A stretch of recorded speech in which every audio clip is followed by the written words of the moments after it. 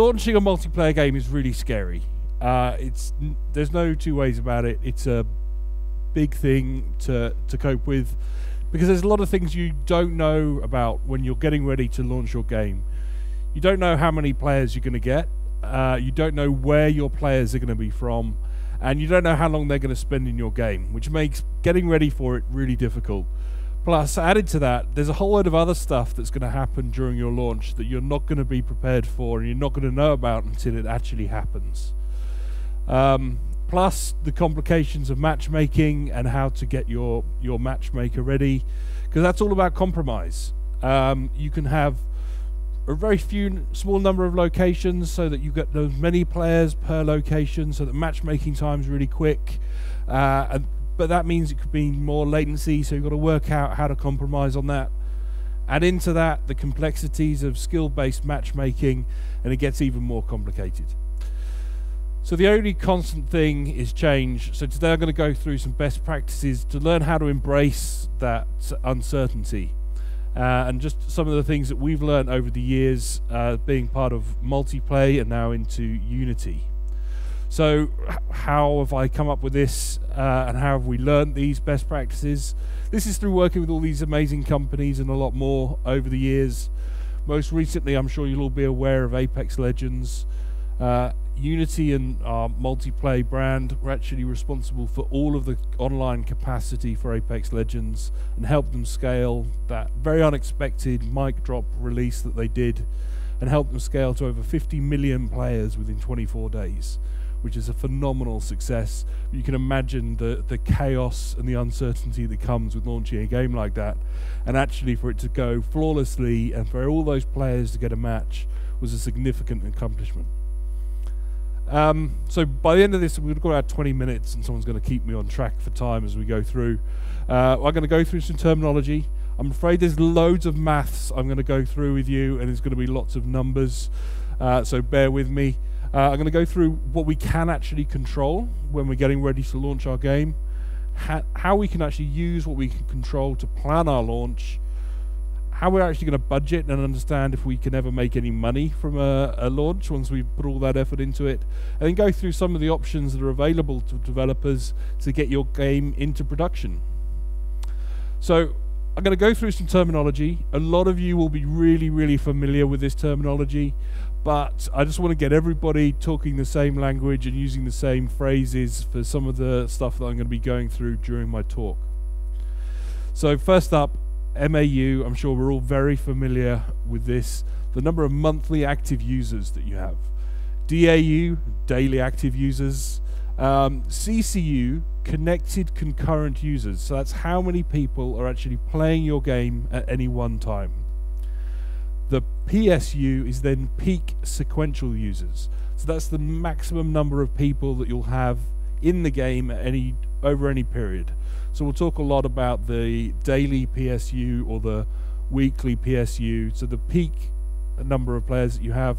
And then one slot is the space for one player to join a game. So you'll talk about how many slots you have and then how many players you have.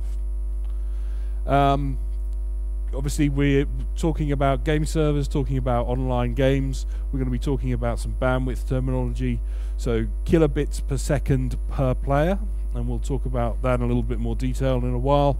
And obviously the latency, which is the round trip time, so a player pulls the trigger in their game, how long does it take for that message to get sent to the server and then back to the player to let them know if they've scored a kill or not.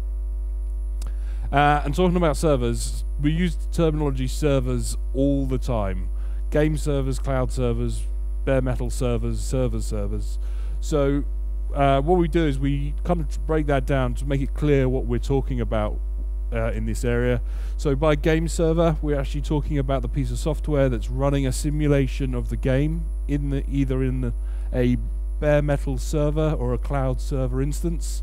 And anytime it's either whatever's running the actual operating system underneath on the internet, we call that a machine. So we can either have bare metal machines or cloud machines, and they're running game servers. You with me so far? Good.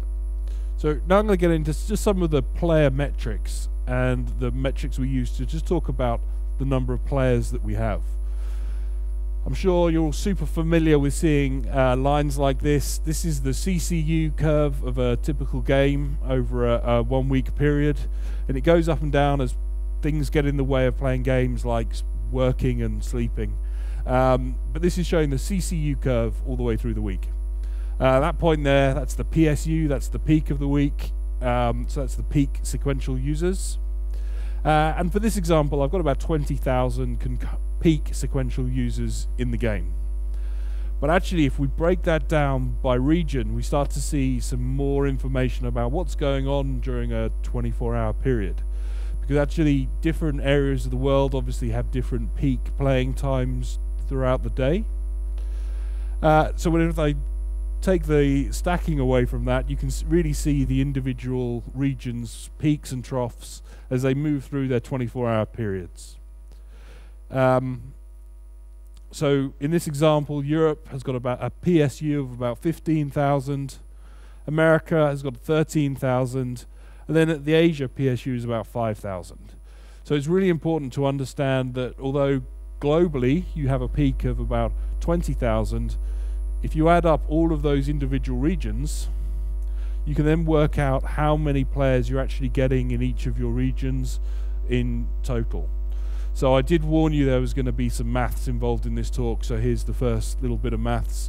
So if you total it up, actually the amount of capacity that you have to be running around the world to cope with those different peaks, in this example is about 33,000, with a regional split of about 45% in Europe, 40% in America, and about 15% in Asia, which is fairly typical for a first-person shooter or a console-style game. So some more things to talk about. Max CCU per game server. So that's really how many players can there be in a game at most. I'm going to go into a little bit more detail in a moment about the average number of players per game server, because those numbers are often very, very different. And that gives us then the player density. So out of the amount of capacity we have available, how much of it is actually used by live players.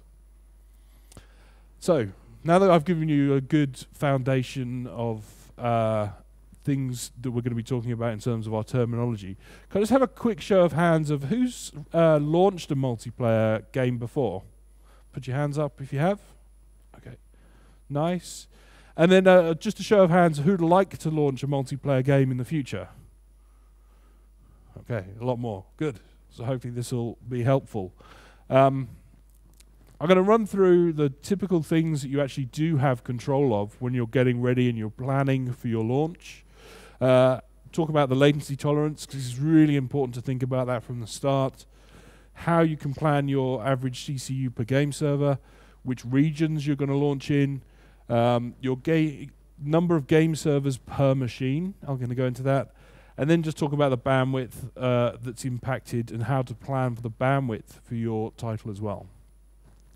So kicking off with latency tolerance. By that, it's really important to understand from very early on, even from design stages of your game, how much latency will be acceptable to your game and to your match. If it was a turn-based card game, you could get away with a huge latency. If it's a first-person shooter, you're going to have a tiny, tiny latency. But what's really important is that you test your game on a remote server very early on in your development process. We find a lot of developers will they'll start developing their game, they'll start testing it locally, they'll play it on a machine in the office, they'll connect to it and they'll all think it's a fantastic experience. Then they release their game, it goes into a remote location which introduces latency, packet loss and jitter, and all of a sudden their game has a huge number of problems. So it's really important to test that as early on as possible, and if possible, test it in the environment you're going to go into production with. So in terms of kind of working out your latency tolerance, if you had to have a high latency tolerant game, you can get away with very few locations. So you could go one in America, one in Europe, one in Asia. That'll do you. That'll cover as many locations as you need. If you're then looking for something with about 150 milliseconds of latency, you might then split up East Coast, West Coast, US, and so that you get a better round trip times for that marketplace. And I introduce the East-West European regions. Then if you're going to have a first-person shooter, you need to have as many locations as possible to get down to like a sub 50 milliseconds latency time. So average CCU per game server. I'm afraid there's more maths coming. But it's really important to understand from your design stages of your game, if you're going to have different player modes and how many players there are going to be per session. This becomes incredibly important when you're planning your capacity, because if you say, right, we're going to have 10,000 players in our game at any one point, so we need we're going to have 4 players, so we'll have 2,500 sessions. Well, if you then had 10 players, obviously you need a quarter amount of the capacity, but that will impact your overall performance. Also, mechanics like people being able to join games mid-session, obviously that will optimize and make sure your game's servers are full as much of the time as possible, but also understand what will happen if somebody leaves a game during that session. Really important right now with the games like Apex Legends and PUBG, where if somebody dies in the first couple of minutes, normally me, I'll leave and I'll go and I'll join another session. But that means that that slot that I had in that first session is still there available for me. So actually the number of players that you're getting per session is significantly less than the maximum. So the important way to think about this is think about the PSU, or the peak number of players you've got playing the game, divided by the number of active game servers. This then gives the average CCU per game server, which is a very important metric to be able to monitor and track and look for ways to optimize this. Because the further you optimize this, the more it reduces your costs. So now just onto regions. I spoke briefly about how you pick how many locations you want to optimize for the latency experience, but it's also important to think about which regions you're launching the game in.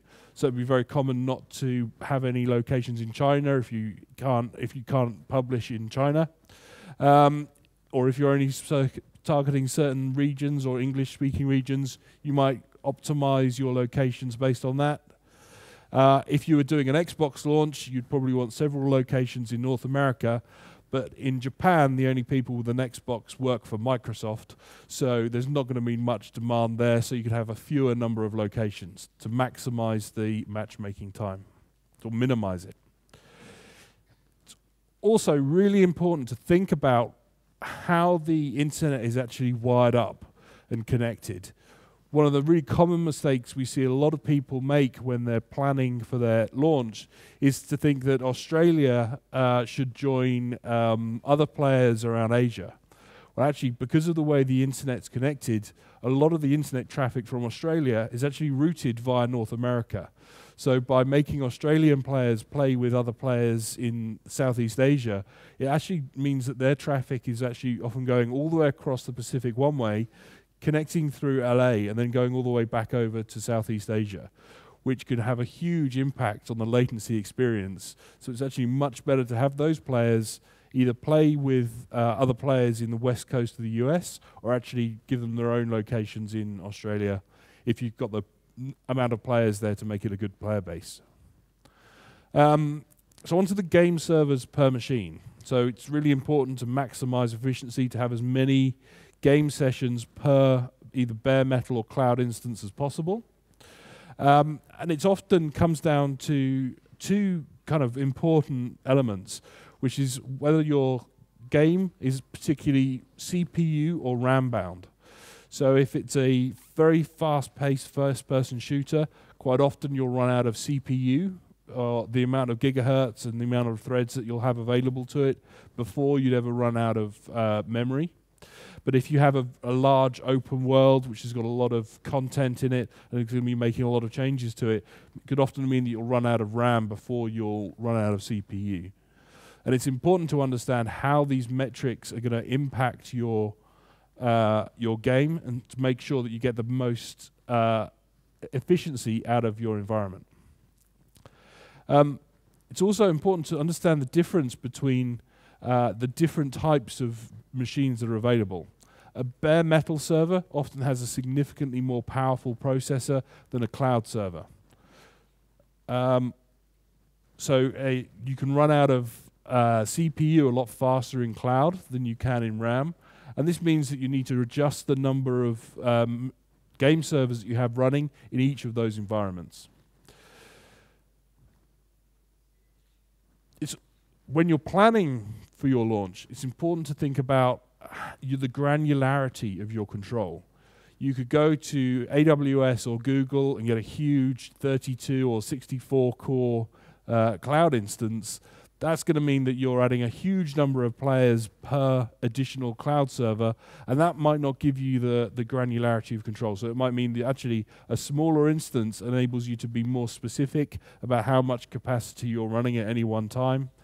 And think about if you had a cloud instance that could host 1,000 players and you need 1,001 players worth of capacity, you're going to automatically be running 2,000 players worth of capacity, which is a huge waste and very inefficient. And don't forget operating system costs.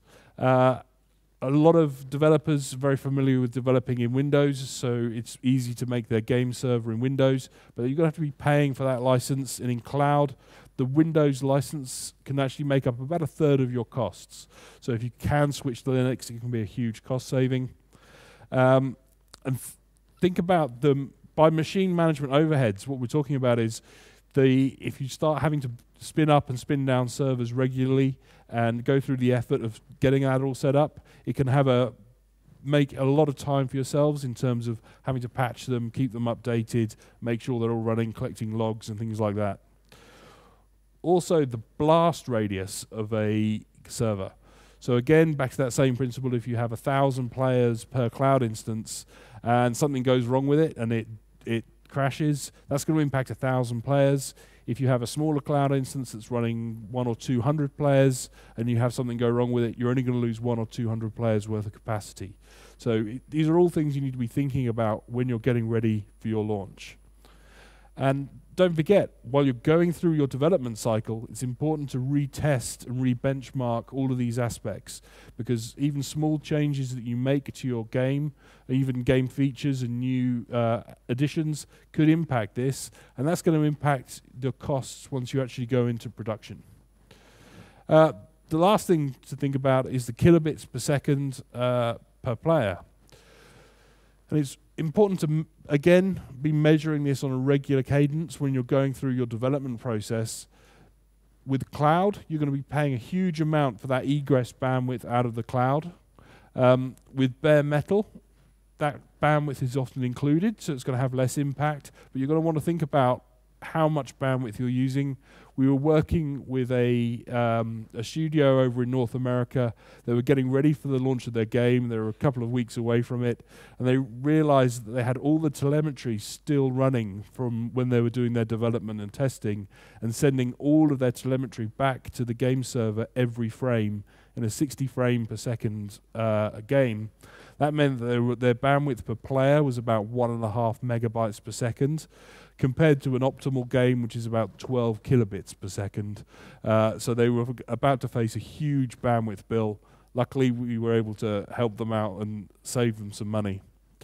And going into that kind of the frame rate, if you're aiming for a mobile game and you're going to have kind of 10, 20 frames per second, and that's all going to be refreshing to the server, it's important to then think, if you increase your tick rate, you're doubling the amount of refreshes that are going back to the server. So that means that you'll double your processing required, therefore doubling your compute bill. So now that we're in a little bit more control and we know what we're going to be talking about, it's important to think about what the hosting options are for your game and how we can calculate the cost per CCU. As I mentioned, cloud is often slightly less efficient than bare metal, but it still plays a part because you've got that flexibility and that ability to spin up and spin down capacity as and when needed. So just as some examples, a Google Cloud instance, typically 2.6 gigahertz, a bare metal server, normally about 3.4. And the prices that you have for that flexibility, you're paying a premium for that to have that flexibility. So a cloud server is typically $700 or $800 versus a bare metal server, which is less than half of that. So more maths warnings. The cost, if you think about the cost of your host machine, divide that by the number of game servers that you have per machine, and then you divide that by the average CCU per game server. This will then give you your cost price per connected concurrent user, which is a really important metric, because with that you can then calculate, okay, well, how much money do you need to make from your game in monetization to do that?